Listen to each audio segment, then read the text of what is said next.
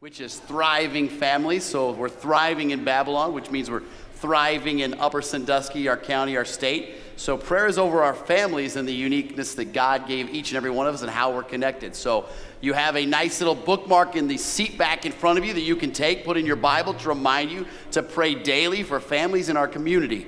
And so it's an awesome prayer month as we not only begin school, but prepare for the fair and all the families that are part of so many things. That's awesome. And they're not just there to be prayer reminders, they're there for you to take. So take the bookmark, use the bookmark, pray those prayers, read the scriptures. It's an awesome, awesome thing. And we're talking about families, and we're talking about September. That means the fair time is here. A week from tonight, next Sunday evening at 7 o'clock is the fair service out at the Masters building. Make sure you bring your family, come and attend and worship with us. That's 7 o'clock next Sunday night, kind of the official kickoff of the fair. Awesome. And also, we Helping Hands meals. We still need volunteers for Helping Hands meals to serve those on Thursday night. The sign up is right outside the door to your left at the featured ministry table. So if you would like to serve and help out with the meals on Thursday night, we would love you to volunteer for that as well.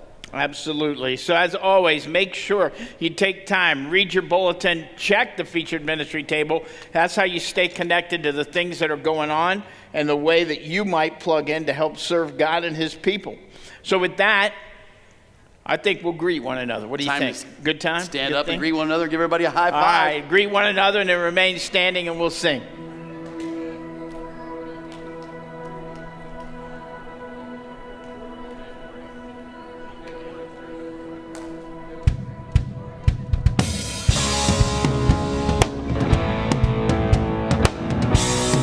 Good morning, Trinity. It's good to be with you this morning. Would you stay and worship with us? Let's sing together.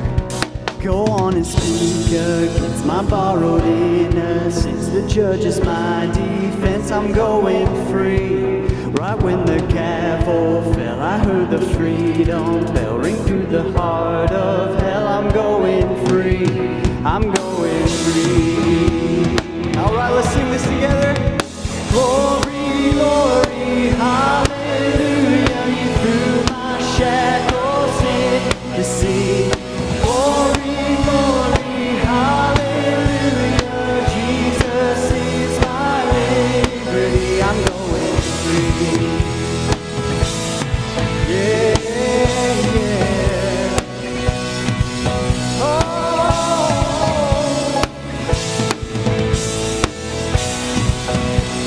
Alright, let's sing together. I won't go back again. That's just not who I am. Lord, I'm a brand new man. I'm going free. I'm on a narrow road. It's paved with grace and hope. It's gonna lead me home. I'm going free. I'm going free. Yeah. Glory, glory, hallelujah. You threw my shackles in the sea. Glory, glory, hallelujah. Jesus is my liberty.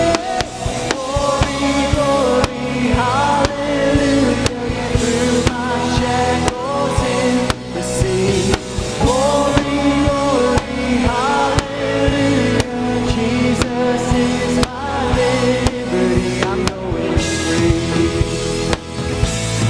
Yeah, yeah.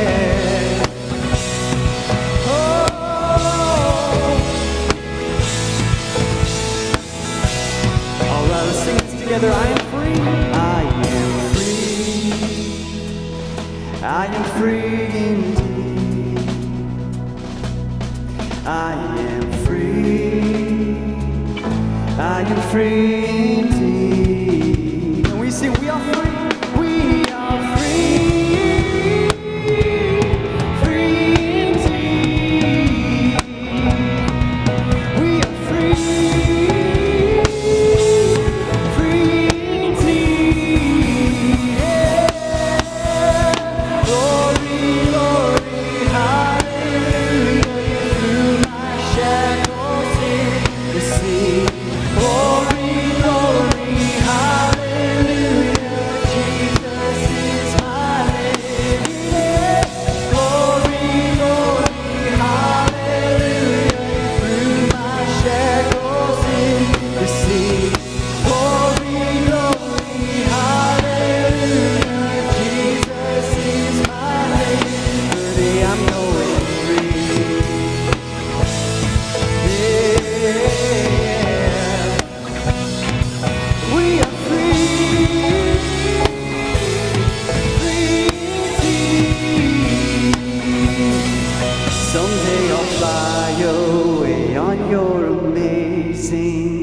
your love is my jailbreak. I'm going free. Yeah, amen. Glory, glory, hallelujah. You threw my shackles in the sea. Glory, glory, hallelujah. Jesus is my liberty. Glory, glory, hallelujah. You threw my shackles in the sea. Glory, glory, hallelujah. Jesus is my liberty. I'm going free. Yeah, come on, let's celebrate today. His freedom. One in Christ, we praise Him. Amen. Amen. We find that freedom in the surrender. When we surrender our lives to Him, Christ exchanges that. And we find ourselves that we are more free than we ever thought we could be. And so today we surrender ourselves to Him. We bring ourselves before Him, saying, here I am, here we are, and we give ourselves to you, God. And so let's sing this song together.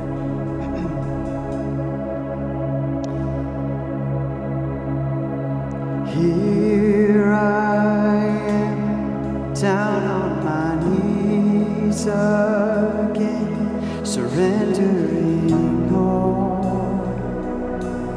surrendering all. Find me here, Lord, as you draw me near. I'm desperate for you. I'm desperate for you. I surrender.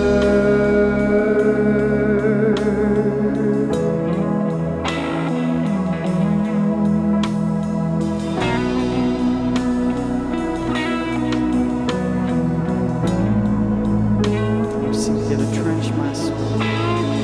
Drench my soul as mercy and grace unfold. I hunger and thirst. I hunger and thirst. With arms stretched wide, I know you hear my cry. Speak to me now, oh God. Speak to me now. And I surrender. I surrender. I want to know you more. I want to know you more. I surrender. I surrender. I want to know you more. I want to know you more.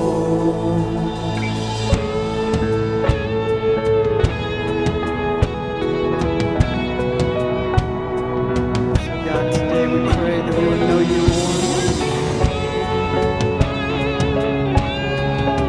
May this be our prayer today. Like a rushing wind we sing. Like a rushing wind, Jesus, breathe within. Lord, have your way.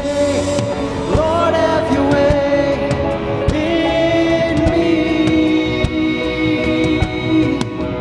Like a mighty storm, stir within my soul.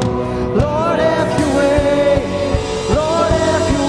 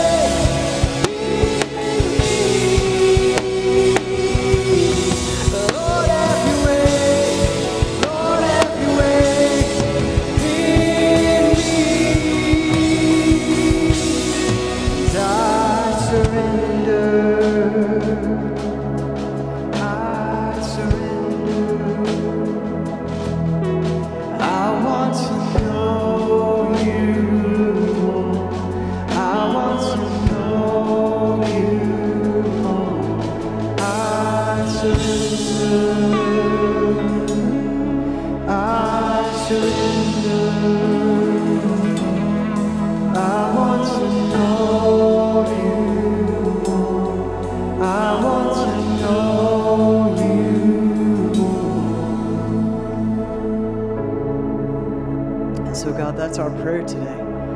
Lord, that we want to know you more. We want to experience you, Lord, in a fresh way. We want to hear your voice. So open our ears that we may hear you. Open our eyes that we may see you. Lord, we recognize that it takes that it takes something else, God, that it takes spiritual eyesight to see you as you are. And so, Lord, we just ask that you would reveal yourself to us in a fresh way today. Lord, that we would come to love you more, that we would come to want you more and more. And so it's in the name of Jesus that we pray together. Amen. You can have a seat this morning.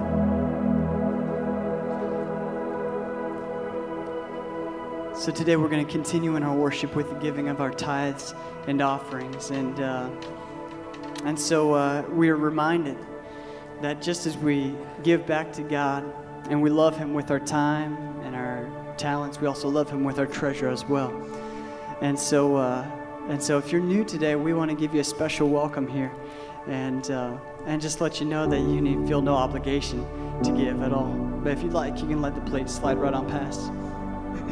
And so we continue in our worship as the ushers come forward.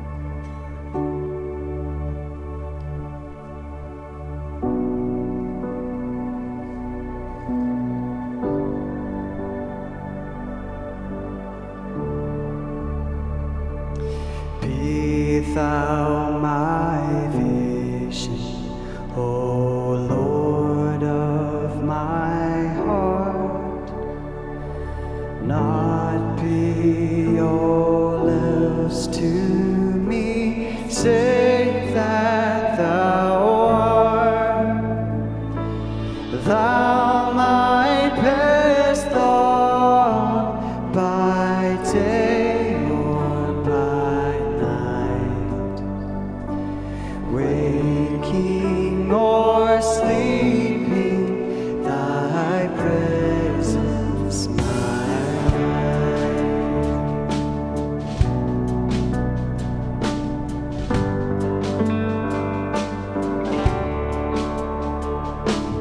Be thou my wisdom, be thou my true word.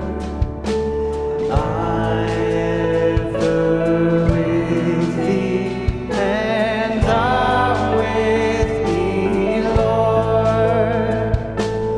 Thou my great Father, and I thy true Son.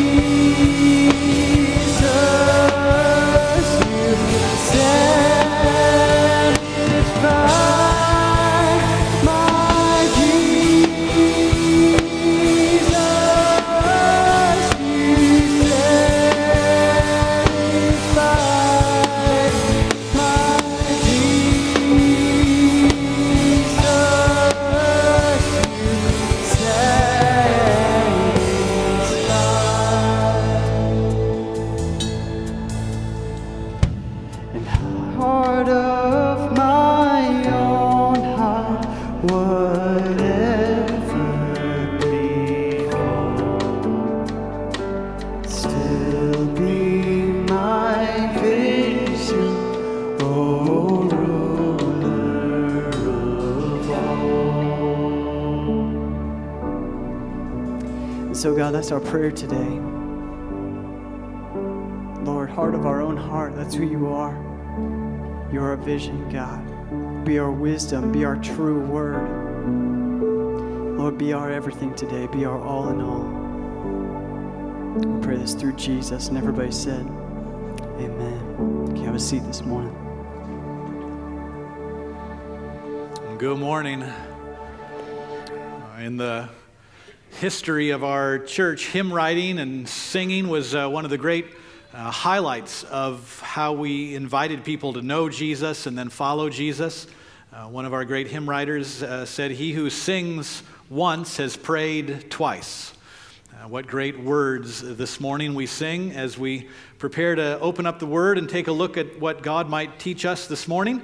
If you've got your Bibles, I encourage you to go there, follow along in the sermon notes, and we'll put them up here as well. This morning, eventually, we're going to get to the story of Shadrach, Meshach, and Abednego in the fiery furnace. That story comes out of the Old Testament, the book of Daniel.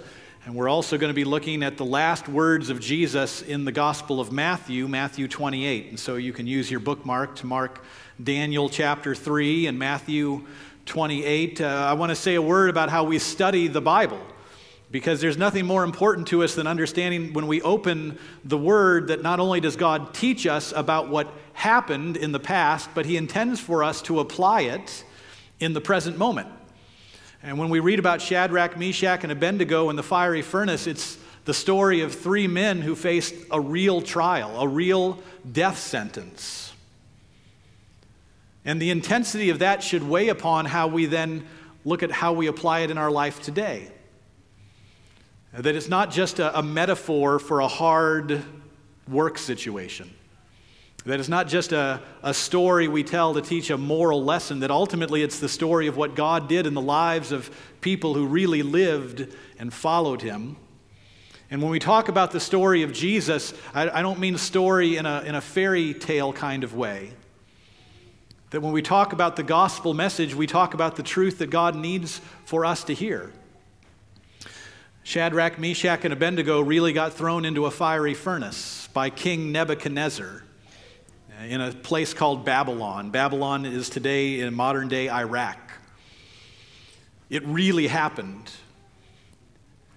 Jesus offers us eternal life so that when we die, we really spend eternity with Him, as opposed to the fires of hell. Not make-believe or fairy tale, but the kind of intensity that comes when we recognize that what we're dealing with is as serious as it gets. In our community here this last week, we had a high schooler, Gabby, who was killed in a car accident on Thursday after school. That kind of event can't help but shape what brings you into church, what you're thinking about as you come to worship. Praise God that we know that Gabby was involved in our religious ed program when she was a fourth grader, which was not very many years ago. She went to religious ed and volunteers walked her down, and then the teachers shared the gospel message, and the kids are invited to know Jesus at that point. Praise God for Wyandotte Cares and volunteers who make that program possible for so many of our young people who would otherwise not get that kind of invitation. Praise God for folks at the library last week who called in and said, you know what, there are so many kids who gather at our library, so many kids here like there are everywhere who don't necessarily have parents who are at home or connected with them. And so praise God for Shane, who said, you know what, I'll jump right on that. Went down on Tuesday this last week and sat with Gabby on a couch at the library as she was there by herself and lived the life of Jesus' love for her. The intensity of life and death is a good reminder for us as we worship today, as we go to the story of Shadrach, Meshach, and Abednego, to remind us that it's not just how we entertain ourselves for an hour on Sunday. It's how we make sure we know what's most important in this life and in the life to come. And so I want to highlight a few ways as we prepare this morning to talk about what do we do to live out our faith. I want to encourage us. Steve shared. I want to share again about the fair service next Sunday night. We had a great response for our Sunday night service last month in August for the start of school. And we want to invite you to come back again for our community service at the Masters Building at 7 o'clock.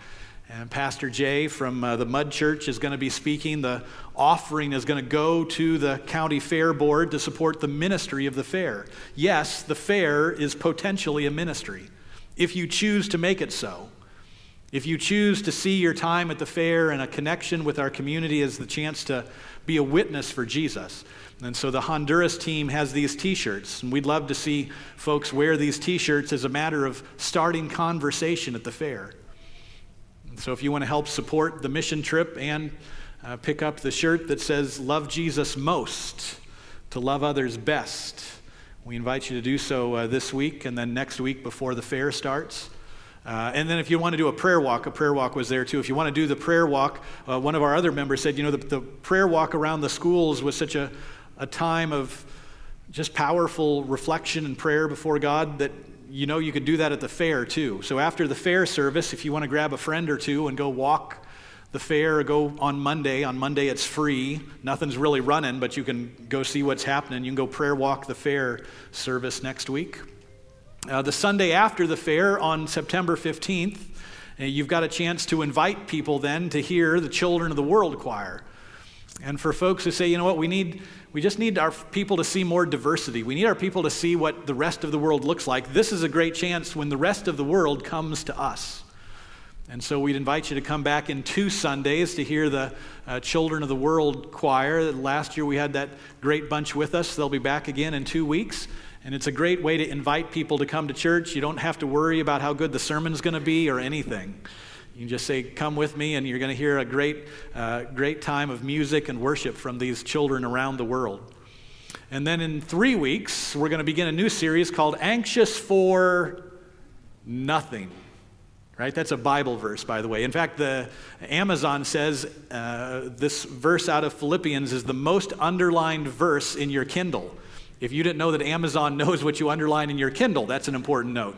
But Amazon says this is your most underlined verse of any book that they sell, of anything they make available. Anxious for nothing is the most underlined verse in the Bible. And some of you aren't going to come because you would prefer to keep being anxious. You like anxious. In fact, anxious is how you live. You're addicted to your anxiety.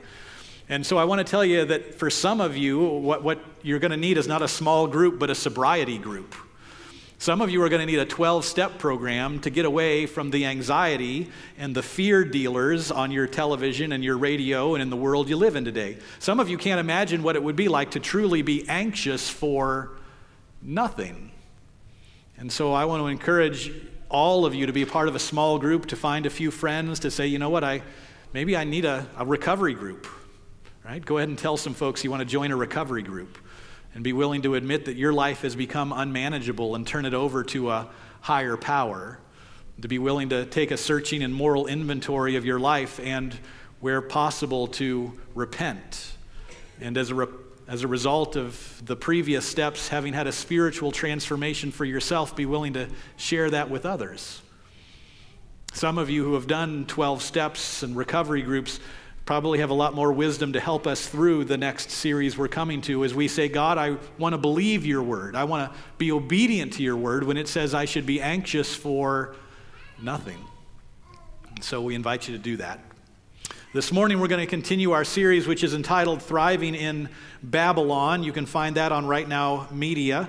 As we talk about this image of Daniel and Shadrach, Meshach, and Abednego in Babylon, and this morning in chapter 3, we're going to talk about the experience of the fiery furnace. Now, I like chapter 1 and 2 a lot better. I like chapter 1 and 2 because Daniel and Shadrach and Meshach and Abednego are obedient to God, and in their obedience are blessed, obviously and quickly. I like the idea that we can be an influence within our culture. I think there's a lot in chapter 1 and 2 that we should have learned from and that speaks to us. Praise God, we don't live under Nebuchadnezzar. Praise God, we live in a democracy where we have to commit ourselves to the leaders who serve over us. I'm part of a group that meets on a regular basis with Governor DeWine, and so this week I have a meeting on Tuesday, and we'll meet him at his house and have prayer with him. That's a radical thing. That our governor would say, I want people of faith to be a part of how we're governing the state that we're in. Shadrach, Meshach, and Abednego didn't get that opportunity. They're not going to meet Nebuchadnezzar for prayer.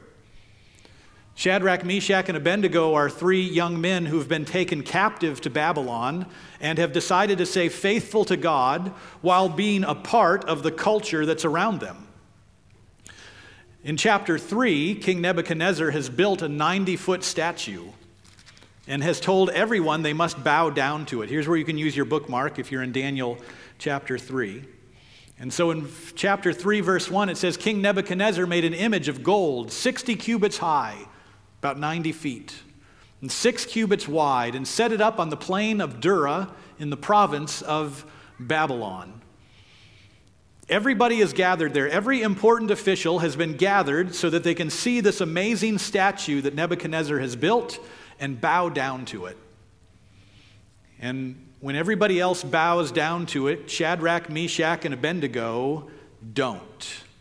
There is a line that all of us have to draw in our lives, a place where all of us have to say, you know what, God, there are going to be moments where I have to figure out, how do I cooperate? How do I walk alongside of people who don't know you? And Lord, where are there moments where I won't violate the laws that you've given? I won't cross those lines that you've given to me to keep me safe. And for Shadrach, Meshach, and Abednego, that was commandment number 1, to have no other gods before me. And so while everybody else bows down, they don't. That's a hard lesson to learn. One of the reasons we need each other, one of the powers of the fellowship of the church, is to remind you that you would have others who would stand with you. It's one of those things about us that we really don't want to be left on our own. We really don't want to think that we would be all by ourselves in the face of all of that peer pressure. And so our gatherings on Sunday morning, if you're a believer in Jesus, one of the things that you get out of this time is when we all stand up and sit down together, it's not just ritual. It's the practice of saying, God, I want to stand with your people. I want to be prepared in those moments when everybody else bows down, that I won't be left alone. Praise God, Shadrach had Meshach and Abednego, and Meshach had Shadrach and Abednego had Shadrach and Meshach, right?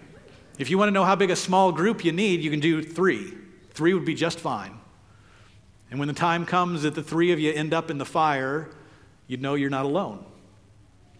That kind of peer pressure is still around us today. It's not as obvious as a 90-foot gold statue. But I would tell you, all of us have an enemy who is trying to pull us away from what matters most. And maybe that looks like popularity. Or maybe that looks like your paycheck.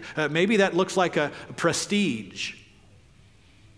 But at some point, all of us are tested to say, what is the most important thing in your life? Jesus would tell his disciples in Matthew 28 that all authority has been given to me. That Jesus would say, listen, there's nobody greater than I am. There is no one. There will be no king, no president, no person who is ever greater than me. And so if you have to choose who you're going to follow, if you have to figure out who's in charge of your life, it should always, always, always start with your commitment to Christ. Daniel and Shadrach and Meshach and Abednego had committed themselves to Yahweh. As followers of Jesus today, we commit ourselves to the Father and the Son and the Holy Spirit. That in that, God is at work in ways that we can't always fully see or understand, but would commit ourselves to say, when everybody else bows down, God, we're going to stand for you. Because of that, Shadrach, Meshach, and Abednego had to find a faith that was greater than the fiery furnace. Again, if you go to chapter 3 there, it says in verse 8, at this time some of the astrologers came forward and denounced the Jews. They said to King Nebuchadnezzar, O king, live forever, and you have issued a decree that everyone who hears the sound of the horn, the flute, the zither, the lyre, the harp, and the pipes, and all kinds of music must fall down and worship the image of gold. And that whoever does not fall down and worship will be thrown into a blazing furnace. Verse 12. But there are some Jews whom you have set over the affairs of the province of Babylon, Shadrach, Meshach, and Abednego, who pay no attention to you, O king. They neither serve your gods nor worship the image of gold you have set up. Shadrach, Meshach, and Abednego got ratted out by a bunch of stargazers. Because Shadrach, Meshach, and Abednego had gained influence and power, there were people who were jealous and envious of them. And so even though Shadrach, Meshach, and Abednego did not intend to offend the king, the result is that they've been given over to someone who now is furious with them. And I bet you some of you have been in that spot too. I bet you some of you are living lives that have made the right choices, have found yourself in a righteous place, have said, God, I'm going to serve you, and yet somehow somebody has turned that against you. That somebody has taken you to a place and said, you know what, I don't care how righteous you are. I don't care how good you are. I'm going to use that very goodness against you. In the book of 1 Peter, chapter 2, verse 11, if you want to write that down in your side notes, 1 Peter 2:11, Peter is writing to the church under persecution from Nero. And Peter says, Dear friends, I urge you as aliens and exiles in this world to abstain from sinful desires which war against your soul, but live such good lives among the pagans that though they accuse you of doing wrong, they may see your good deeds and glorify God on the day he visits us. Peter was telling believers in the midst of persecution while they were burned at the stake and thrown into the lion's den themselves. In the midst of that, live such good lives that even while they kill you, they'll see your good deeds and ultimately give God the glory. Shadrach, Meshach, and Abednego are taken before King Nebuchadnezzar, who is furious with them.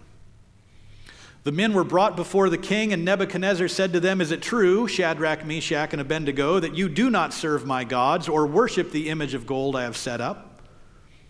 Now, when you hear the sound of the horn, the flute, the zither, the lyre, the harp, the pipes, and all kinds of music, if you are ready to fall down and worship the image I have made, very good. But if you do not worship it, you will be thrown immediately into a blazing furnace. Then what God will be able to rescue you from my hand? And Shadrach, Meshach, and Abednego give a very short explanation. They replied to him, King Nebuchadnezzar, we do not need to defend ourselves before you in this matter. That was it. I know it's hypocrisy for a preacher to talk about brevity. But there it is. You remember when Jesus was taken to trial and they asked him to defend himself and Jesus said, nothing? Boy, that's a hard place to let the Holy Spirit give you discernment to say, God, there are some places where I need to just keep my mouth shut.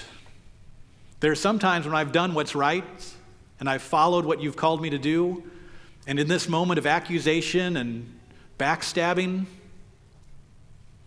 I don't need to defend myself. They said, if we're thrown into the blazing furnace, the God we serve is able to deliver us from it, and if he will deliver us, and he will deliver us from your majesty's hand. What a great statement of faith. That's faith in the face of that fiery furnace. Whew, I want that kind of faith. I want to develop in us that kind of faith. We need to develop among ourselves that kind of faith that says when those hard moments come, Lord, when I'm faced with adversity, in those moments of challenge, Lord, I want to know that I'll have faith that believes that you are going to bring me out of it.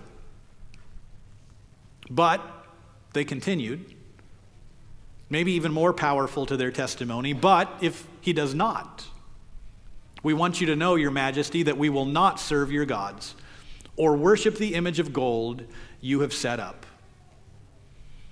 It's the constant temptation to say, God, I'll follow you if I'm successful. But then to be willing to go even farther and say, God, I'm going to serve you no matter what. I'm going to invite people to know you. I'm going to share about you even if it doesn't make me popular. I'm going to choose the right thing even if it doesn't have an immediate, clear financial reward. I'm going to love you even if my reputation is damaged because of it. That's the kind of faith we are in the midst of developing. That's the struggle we're up against.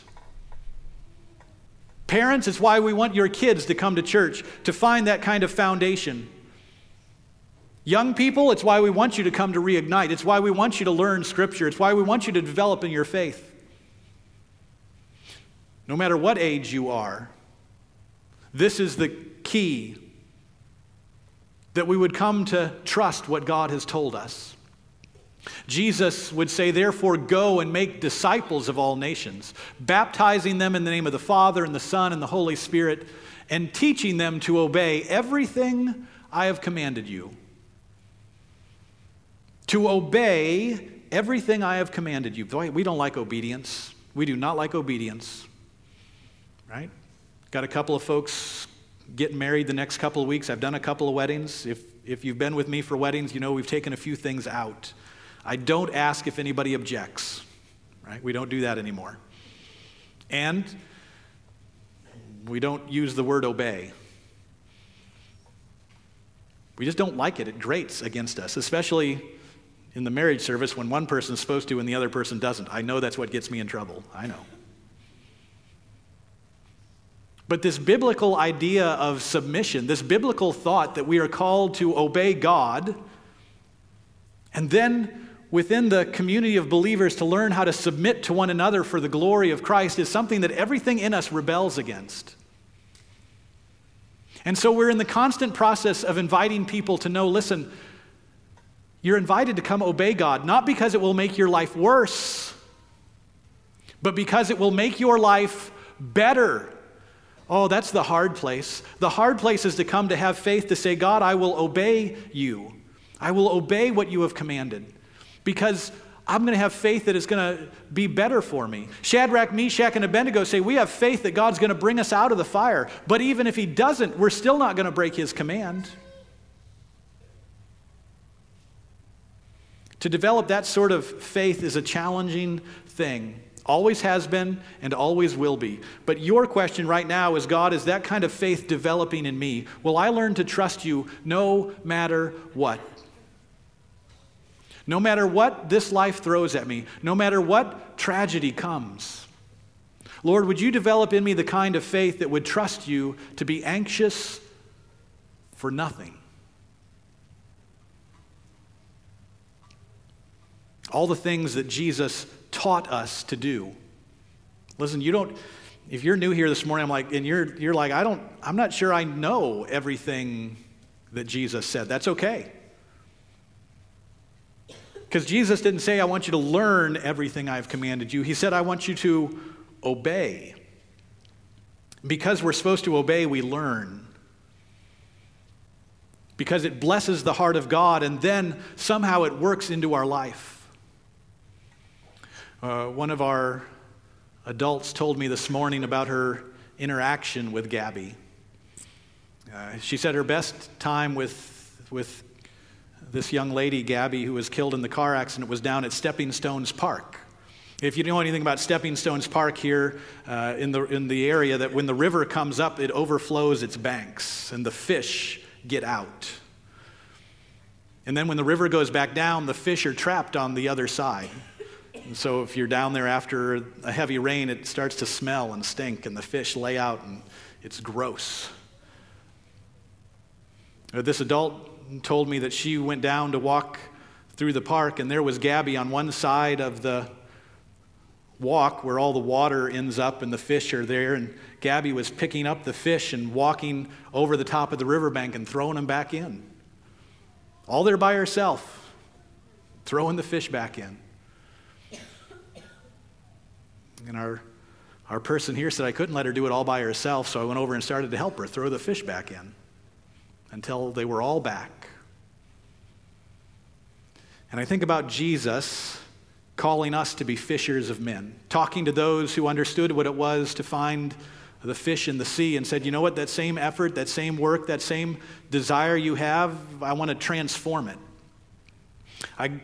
I believe there's something in the heart of a young woman who says, I don't want any fish to be lost, that touches the heart of God who says, I don't want any person to be lost.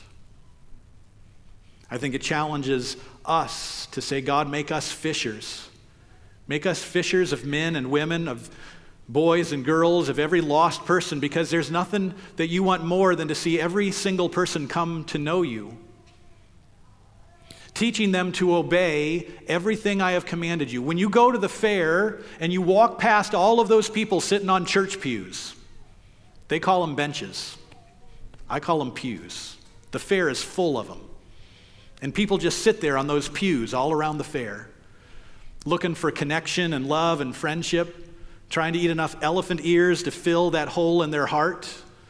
Greece is no substitute for Jesus. And you walk around and you find those people who want somebody to say hello to them, want somebody to reconnect with them, want somebody to care about them. We get a whole week every year. They call it the fair. I call it pre-revival, where we get to say, God, use me in this community with these people I'm with, because I might not see them again.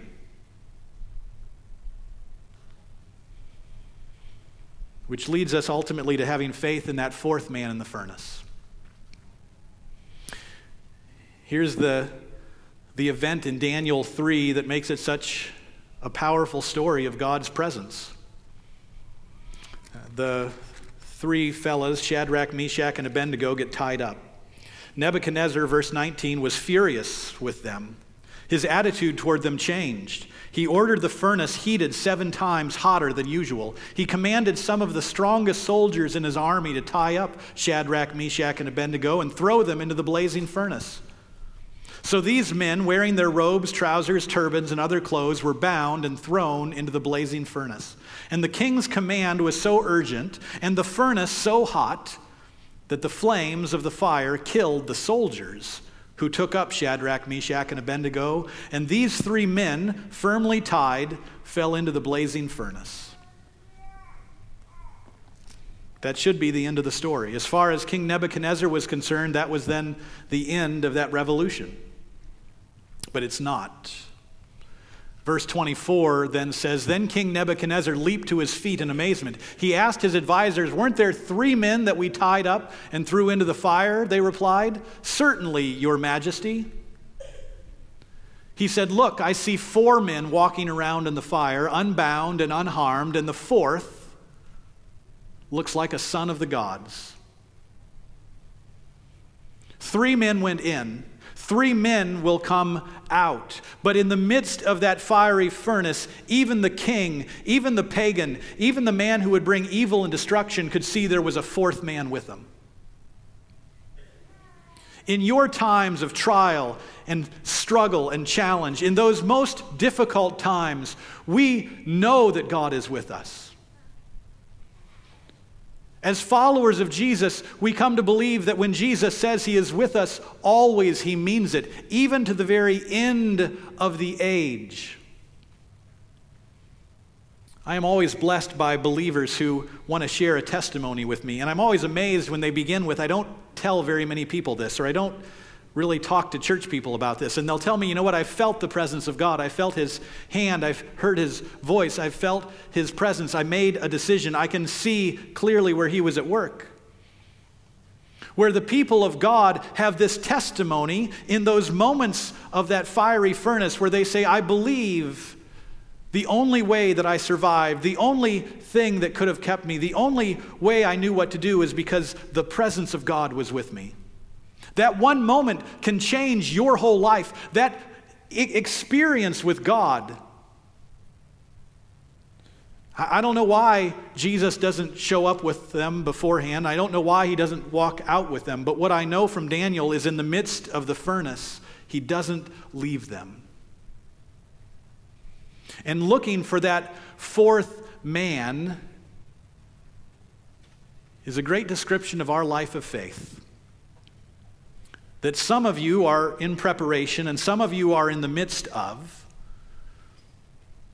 That trial in your life, that challenge where you think to yourself, God, I know you're going to save me, But even if you don't, I'm not going to bow down and worship any other gods. That God, I'm going to take a step of faith. I'm going to take a step of trust for my kids, for my marriage, for the people I love, for the places I work. I'm going to commit myself to obeying everything you've commanded me. I'm going to learn to love and forgive. Lord, I want to pray.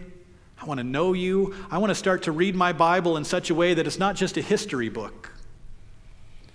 Nobody goes to a recovery meeting because they want to learn more about sobriety. They go to recovery meetings because they say, I don't want to live like that anymore.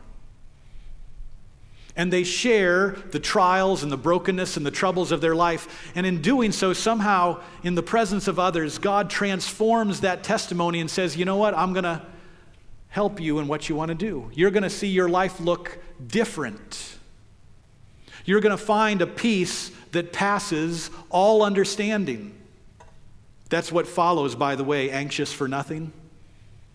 But in everything by prayer and petition and thanksgiving, present your request to God, and God will give you the peace that passes all understanding. He will guard your hearts and minds in the knowledge of Christ Jesus our Lord. That decision to say, Jesus, I want to follow you, is the most important decision we ever make. It's ultimately the goal of everything we do, every Upward football game and every cheerleading practice, every reignite on Wednesday night and every Sunday night kids club, every Sunday school class, every donut we serve, every song we sing, every Sunday we worship. I don't want us to overlook the reality of life and death this morning. I don't want you to miss the invitation to know that now is the time to say, God, I'm going to stand. I want to follow you. I want to be the person you've called me to be. I'm going to put up a prayer in just a moment. Invite you, if you want to pray it with me, but you don't have to. If you've never prayed a prayer to invite Jesus into your life, there's no better moment than right now. And if you have questions and want to talk about it first, I encourage you to do so. But I don't want to take for granted that what we do here is just something that we'll do again next week. Because every day matters. I'll invite you to stand with me as we prepare for our last song. And as we stand, I'll invite you, if you'd like, to pray this prayer with me. So, Lord, help me to stand for you. Help me to trust in you. Thank you for being with me. In Jesus' name, amen.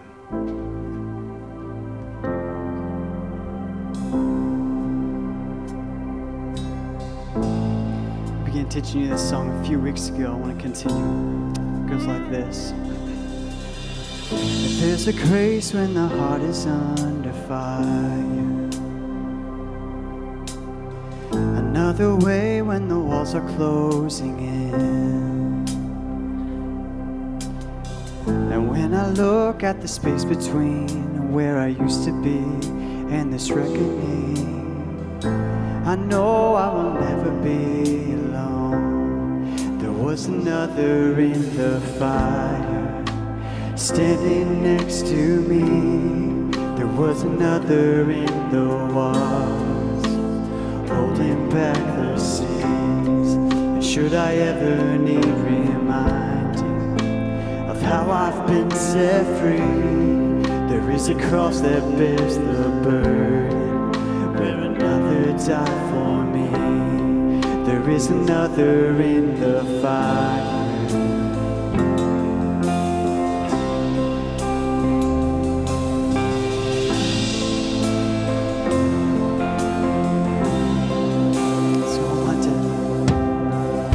My dead left for dead beneath the waters.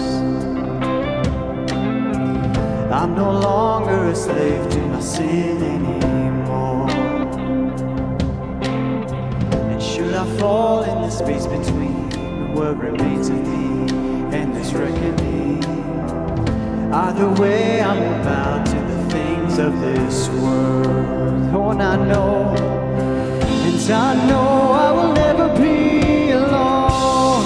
There is another in the fire, standing next to me. There is another in the waters, holding back the seas.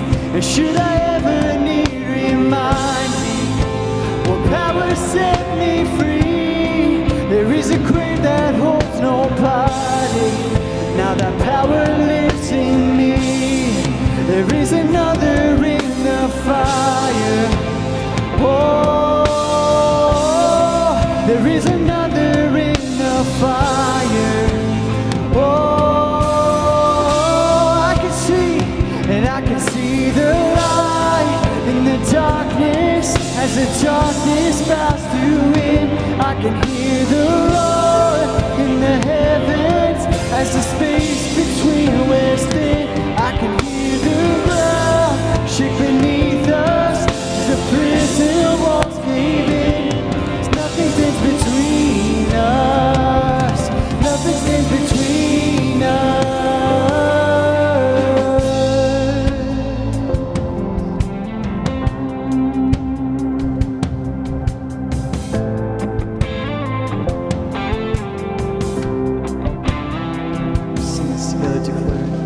There is no other name but the name that is Jesus.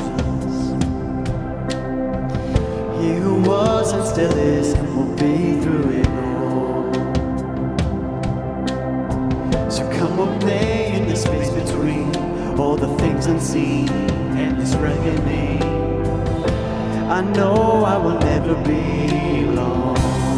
Oh, and I know I will never be alone. Yeah.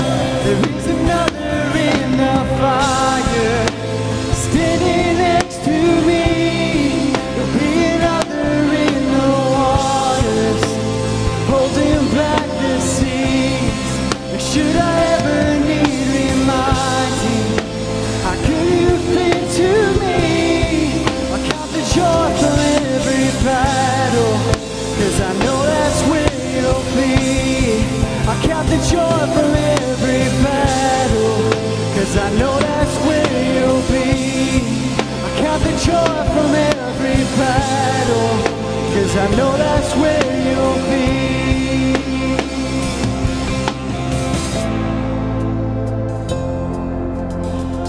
May your faith take you with joy into the battles you've got before you this week, because everybody's got somewhere.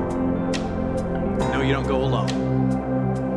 So as you go, may the Lord bless you and keep you, make His face to shine upon you and give you His peace from this day forward until we all meet again.